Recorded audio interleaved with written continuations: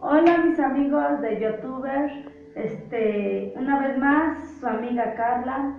En estos instantes les voy a subir un tutorial de un peinado que se llama de petatillo y lo vamos a intercalar con unas anchoas tubulares, a ver si queda, porque este cabecete como que no se presta mucho, pero esperemos que sí lo permita, ¿no? Para que vean que se ve muy bonito tanto como anchoas, o sea, intercalar los peinados.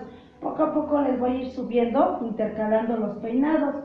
Bueno, empezamos para que no empiece a hablar tanto y bueno, empezamos. Yo aquí ya me adelanté. Aquí, acérquenme a la cámara.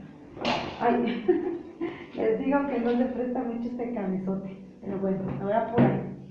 Entonces, aquí ya le partí, aquí acerque, la mitad del pelo, aquí. Entonces, la mitad de este cabello, de esta sección, la dejamos. Entonces, aquí ya se ve el petatillo. Hijo, ya se ve una rodilla. No, no está. Ya. No está bien. Sí está grabando, pero no lo muevo mucho porque si no por eso se va la señal. Entonces, así.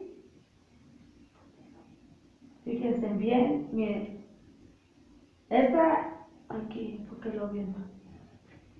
Esta que está arriba no la vamos a agarrar. Que luego tengan mucho cuidado. Esta no la vamos a agarrar. Lo de abajo sí. Aquí dejamos la otra sección abajo. Agarramos la de abajo. Esta queda abajo. Son 3.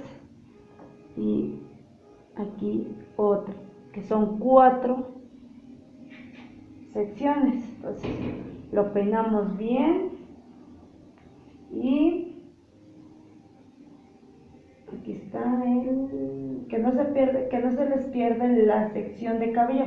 La pueden atorar con una pincita, pero bueno, para que no me tarde tanto, por eso no la atoro. Pero ya como que te das una idea. Entonces la agarro y así.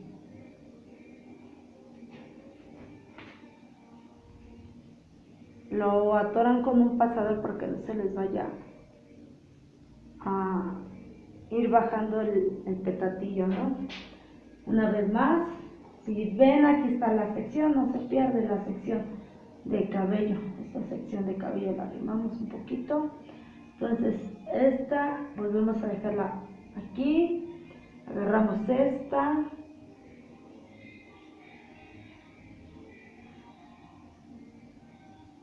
¿no?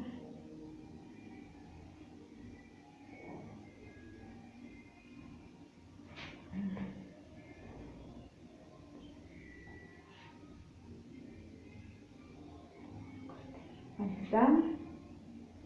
Vamos a agarrar y si se les va un cabellito, o sea que ya no tiene que irse ningún cabellito porque si no ya se pierde todo, ¿no? Entonces así. Entonces agarramos por acá. Agarramos otra sección de cabellito. ¿Sí? Y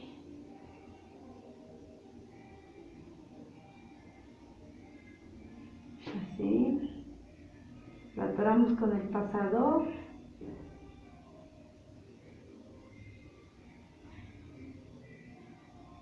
Es que mi señal no deja. Pero bueno.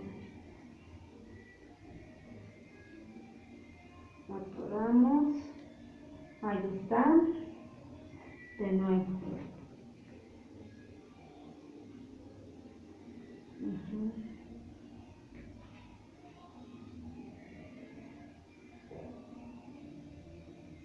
Lo voy a voltear para que lo vean y ahora se puede apreciar mejor. Entonces aquí empezamos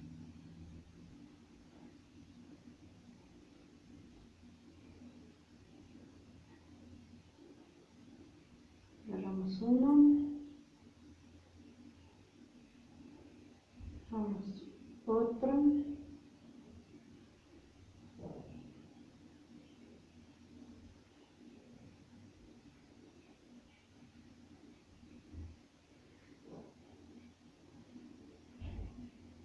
Ahí está.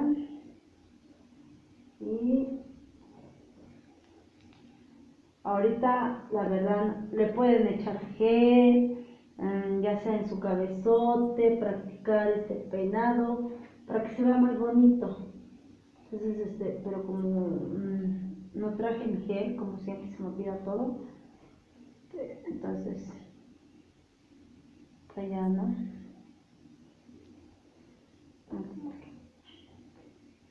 Ahí está, ahí quedó. Lo pueden atorar igual con un pasador. Si se dan cuenta, aquí me perdí un poquito, o sea, no tienen que perderse porque si no se pierde un poquito. Ya de aquí se empezó a perder, sí, la verdad, entonces aquí ya se empezó a perder, pero no importa, es pura práctica, ¿no? Entonces, como la verdad ya no había hecho este tipo de peinado, pero es muy bonito el peinado, ¿no? Entonces lo vamos a atorar con un pasador.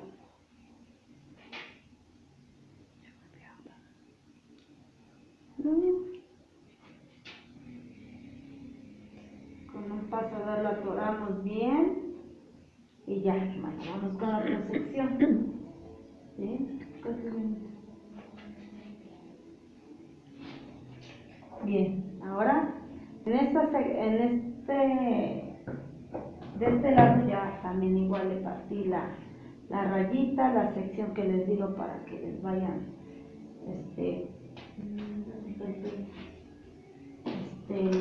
peinando, poniéndole las secciones de cabello.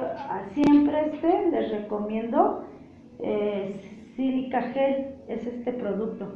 Es muy bueno para peinar en cabezotes o en tu propia cabeza.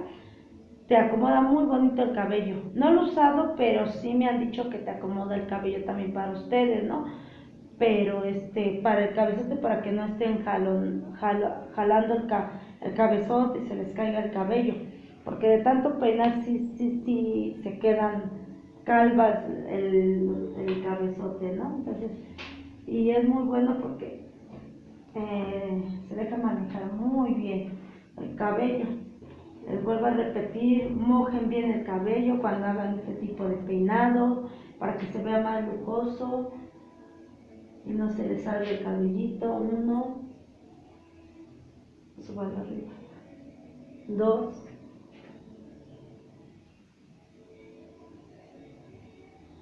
3 y 4. Del otro lado igual lo hicimos de 4 secciones, entonces por eso le conté 4 pelitos. Entonces, no le agarren mucho para que se vea bonito. Se llama peinado petatillo con anchoas tubulares, y si no me queda con anchoas tubulares, a ver qué tipo de puedo intercalar, ¿verdad? Pero hacen así y estos cabellitos para acá. Entonces vamos a tener mucho cuidado porque este cabecito, como no es su medida de soporte, entonces se juega mucho el cabezote, pero no importa, así se puede, ¿ok? Entonces lo atoramos con el pasador, ¿ok? Atoramos y volvemos a lo mismo. Peinamos,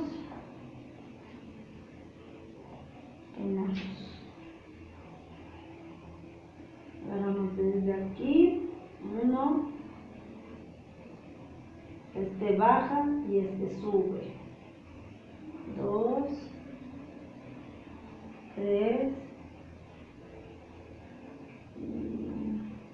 tiene que ver bien, 3 y 4. 4 secciones más de la. Si ustedes hacen, en primer lugar, si hacen 4 secciones de pelitos, entonces, y a la próxima le hacen 3 se van a perder más, ¿no?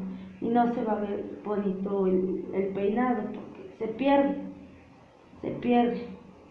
Entonces, tener mucho cuidado, agarrar y eso. Aquí, por ejemplo, me faltó un poquito cabello.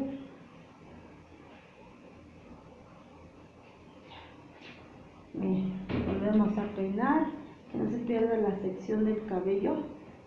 Aquí estaba, ¿verdad? Por ejemplo, aquí dejé un pelito, se me fue, pero así la dejamos. Por eso deben de tener mucho cuidado a la hora de peinar el cabezote o a la persona, o por ejemplo bueno, para mí este peinado es para una persona, una niña. Para una niña, la verdad. Entonces, lo agarramos de aquí, tiene que fijarse bien. 1,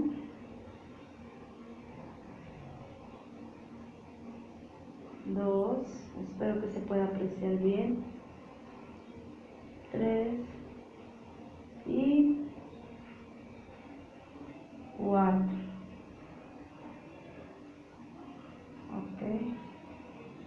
Y una vez más, jalamos el cabellito, peinamos aquí, agarramos otra sección de cabello.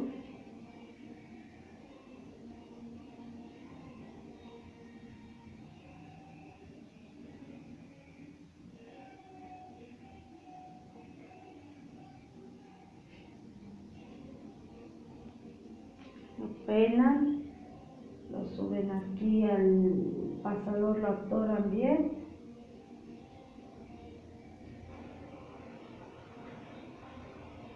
Ahí está, volvemos a bajar el cabellito. Tiene que quedar bien la sección, que no quede así con este pelito porque se nos va a ver feo. Volvemos a peinar. Eso.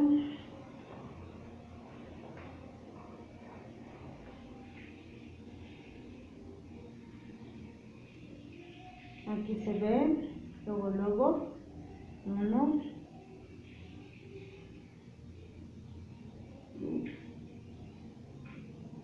2, 3, 4, ahí están los 4. Entonces, si le pongo más se pierde la sección, ¿no? ¿Sí se ve? ¿Sí se ve? Bueno, ya es el último cabellito. Creo que ya no se puede más. Entonces, con este cabezote tiene menos cabello.